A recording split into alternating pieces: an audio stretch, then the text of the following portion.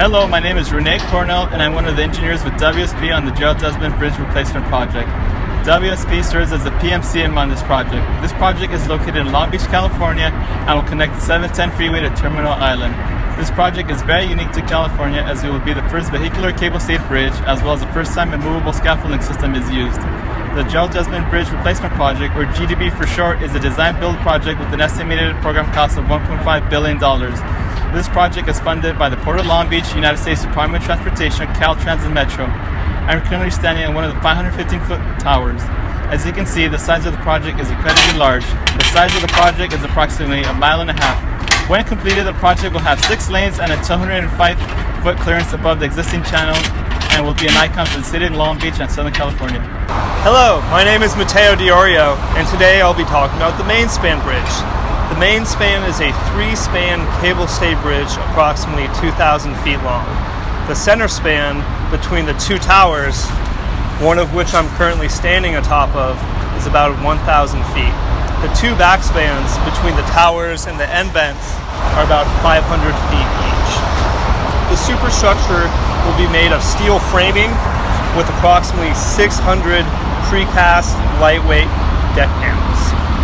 None of the superstructure activity has started yet in terms of the erection process, but the deck panels have started passing. The superstructure will be supported on 80 cables emanating from the 2 towers. The towers are 515-foot tall, reinforced concrete, hollow, octagonal, modern marvels that will completely revolutionize the downtown Long Beach skyline. The towers are supported on concrete footings as well as 12 cast and drill pole piles. In addition to the towers, other substructure elements include 4 end vent columns. These end vent columns, 2 are on either side of the channel, and these are also supported on concrete footings as well as piles. Hi, my name is Jovian Santiago, and we're here at the Gerald Desmond Bridge. We're standing on what we call the west approach side of the bridge. Here we have 2 lines that are running parallel to each other. As you can see, here we have an area where cast in place took place for 2 spans, and then we can see the transition as we move towards the MSS section. The west approach has 114 CIDH piles, as well as 27 pile caps and 35 columns. Each line itself has 14 spans. As you can see, this is the north line, what we call it, and the south line. This one goes westbound and the other one goes eastbound. So here we can see that because we're near traffic, we had to use cast in place, and that's something that goes throughout the entire project where we have a lot of traffic or we go over railroads or anything near traffic. We tend to use cast in place, and as we get further and higher from the ground and further from the road, we transition into what we use for the MSS. It's typically straight spans, and each span consists of about 215 feet. So if for 14 spans, we can equal that to about 3,300 feet total for the west approach. Alright, so we're here on top of the westbound lane for the west approach here. As you can see, this line has been fully finished, besides the final touches for the grinding and other roadway stuff. On my left, we have the south line, which is currently being constructed. As you can see, this is where the MSS begins. A little bit difference between the north line and the south line is that the north line has a typical box girder, which includes only 2 exterior girders, no middle girders. And the south line has 2 external girders with 1 central girder, and it's a little bit wider because it also has a bike lane, which is about 8 to 10 feet wider, making this have a bigger span. So here you can see on the south line what I'm talking about for the girders. We see one exterior girder, we have a central girder, and then another exterior girder. Here contains only an overhang, while the south side has the bike lane, where you can see is a little bit wider than this side. And then each span basically contains 2 bays as you move forward on the south lane, and then 1 bend cap at the very end. Right now they just have poured the stem and soffit concrete. They're currently working on getting ready for the top deck. So here we have at the very end of the span, you can see what they're installing in some forms called the lost deck. Essentially it's the formwork where the top deck reinforcement and concrete would go on. Hi, my name is Ignacio and we're on the east approach of the Gerald Desmond Bridge. The east approach is comprised by two main structures, the westbound and the eastbound approach. The eastbound line approach is comprised by 6 frames with a total length of approximately 3,800 feet. The eastbound approach is comprised by 5 frames with a total length of approximately 3,700 feet.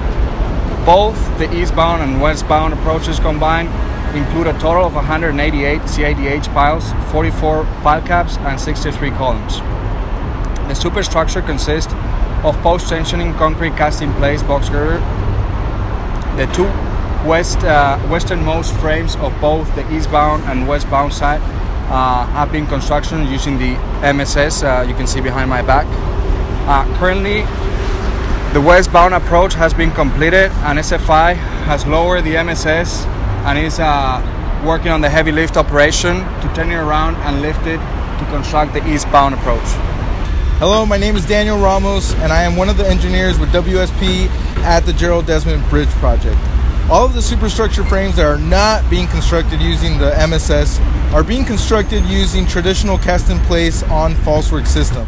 These cast-in-place concrete box girders can be built with different types of traditional falsework such as with timber, Pavco towers, and even pipe columns, which all have been used on this project as of today. These cast-in-place superstructures are built from the ground up using temporary structures such as concrete pad footings, steel pipe columns and I-beams, timber soffit joists and panels, and timber exterior girder and overhang formwork. Unlike the MSS, all of this temporary falsework needs to be built from scratch, stay in place until the entire frame is poured with concrete and post-tensioned, have the falsework removed, and then move on to erecting the next falsework for the next frame. So currently, they're working on frame B5, which is cast-in-place superstructure, and in the background we see frame B4, which is also a cast-in-place superstructure, which will eventually connect over a roadway, Pico Boulevard. Hey, Mateo again here. I'll give you an update on the current status of our project. We have a total of 4 end bent columns. We're finishing up our last end bent right now. This end bent is approximately 165 foot tall, and these end bents support both the approach structures and the main span bridge. As for our towers, they're about several feet from their final elevation, so they're almost done. In terms of our precast deck panels, they're about 30% done with all of the deck panel casting. For the structural steel, this is scheduled to be delivered early next month, and then SFI is planning on assembling and then erecting around the bottom of each of the towers and building up as soon as possible.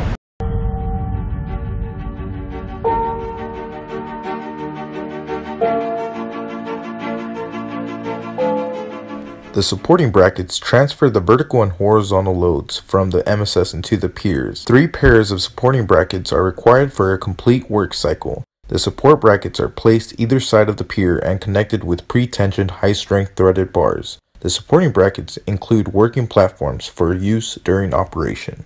6 launching wagons are provided with each MSS. The launching wagons are located on the top beam of the supporting bracket. The longitudinal jack connects from the center of the launching wagon to the main girder launching rail, located at the center of the main girder bottom flange. The main 2 box girders are designed as plate structures with various thicknesses of plates. Maximum dimensions of the box section is 16 feet high by 6.5 feet wide. These beams transfer the load from the superstructure to the support brackets. Rails are welded to the bottom webs for moving on roller bearings. During concrete placement, the MSS is supported in the front by 4 hydraulic cylinders and suspended in the rear from the suspension gallows. The front and rear nose trusses are lightweight extensions of the main girder. They are required for longitudinal launching of the MSS. There are a total of 4 nose trusses, 2 front noses and 2 rear noses. All 4 noses are connected with a vertical hinge to the main girder. This hinge can be adjusted manually with the mechanical jack when launching through a horizontal curve. The Gerald Desmond Bridge MSS has two different sections forming the transverse beams or trusses. The central section, spanning between the two main girders, and the cantilever brackets fitted to the outside of the main girders. Before the MSS can be side shifted, the PT bars connecting both sides of the transverse beams along the center line of the bridge are removed. The MSS can then be opened until the transverse beams can pass the concrete piers. The suspension gallows transfer the loads from the rear of the MSS to the previously cast section of the bridge deck. At each end of the suspension gallows are pin-jointed connectors for 14 to 18 1.4-inch diameter threaded PT bars which pass through voids in the bridge deck and connect to the MSS main girders. Two hydraulic cylinders placed directly above the webs of the bridge deck transfer the loads into the previously cast section.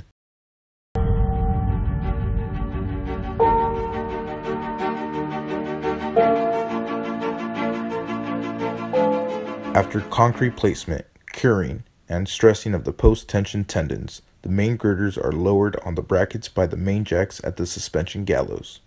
The joints in the middle of the transverse beam system are released and the main girders are moved transversely into position where the transverse beams can pass the piers. The MSS is ready for launching. The launching operation to the next concreting position is to be carried out. The two main girders are moved independently to the next span. During the launching operations, the suspension gallows is moved to its next position. The two girders are moved transversely and joined in the middle of the transverse beam system. The main girders are raised to the concreting position by the rear jacks. At this point, two hydraulic cylinders transmit the loads at the rear from the suspension gallows to the previous span superstructure. The formwork is adjusted by means of the screw jacks and the adjustable supports. Once formwork has been adjusted to the required profile, rebar placement can start. Prefabrication of bent cap, hinges, and web blisters reduce the time required for this operation. Concrete placement methods vary depending on the height of the span. In the lower spans, SFI used concrete boom trucks set on the ground. When these trucks no longer reached the superstructure, a permanent concrete placing boom was installed in the nose girder of the MSS, which could be connected through a slick line to a concrete pump set on the previous span. When parallel line is completed, concrete placement can be done from boom trucks located on the adjacent structure. After stripping the stem and soffit forms, installation of the lost deck can start. SFI used for this purpose reusable panels supported on extendable steel columns. This system, typically used in buildings, not common in bridge construction, provided great results. Once the lost deck is up, rebar placement for the deck can start. Placement similar to the stem and soffit, final grade is achieved by means of a bidwell. Once the draped tendons, full span length, are stressed and elongations are approved by the EOR, the MSS can be lowered. After lowering, stressing of the short tendons going over the bent cap is required. Once all stressing operations are completed, MSS opening and launching operation can start. Typically, for the first and last span of any structure constructed using an MSS, an heavy lift operation is required to lift or lower the MSS into concreting position. This next video shows the transportation of MSS-B from the north approach to the south approach, followed by another video showing the MSS-A moving from the north to the south approach.